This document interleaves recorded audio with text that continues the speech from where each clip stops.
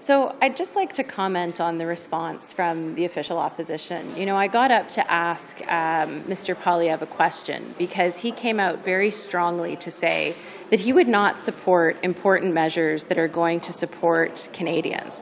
He said right from the beginning that he won't be supporting the fall economic statement, which means he won't be supporting students across this country with the permanent elimination of interest rates on student loans.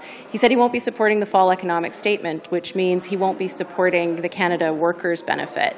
This is a clear pattern of the Conservatives who talk a big game on affordability, but when the rubber hits the road, they vote against time and time again important measures that support hardworking Canadians.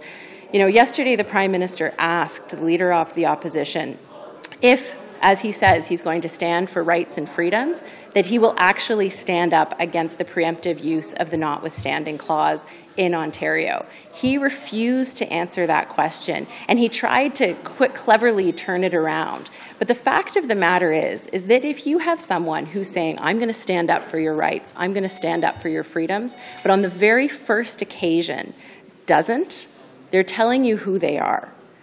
We have to expect this from the Leader of the Opposition, I guess, because he's been consistent in demonstrating that he's not going to be there for low-income Canadians, that he's not going to be there for middle-income Canadians, that he voted against the Canada Child Benefit, he voted against affordable childcare that's helping families from coast to coast to coast.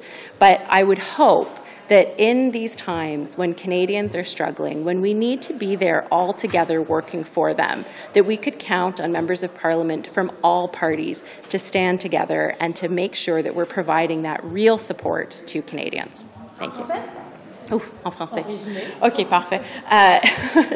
Je viens de faire une demande du parti du chef conservateur sur son réponse qui a déjà dit qu'il ne va pas appuyer le Fall Economic Statement, comment on dit ça?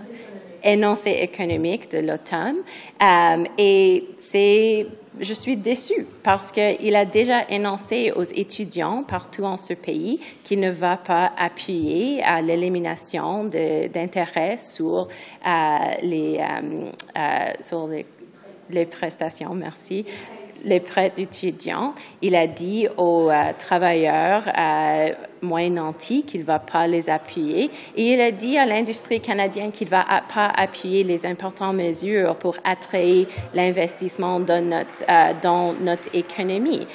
C'est quelque chose qui est consistant avec le chef de l'opposition, où temps et temps, il décide de voter contre les mesures importantes qui appuient aux Canadiens, et particulièrement dans cette époque de haut coût de la vie. Au lieu d'appuyer les mesures qui vont appuyer les Canadiens, il a déjà dit qu'il ne les appuyait pas.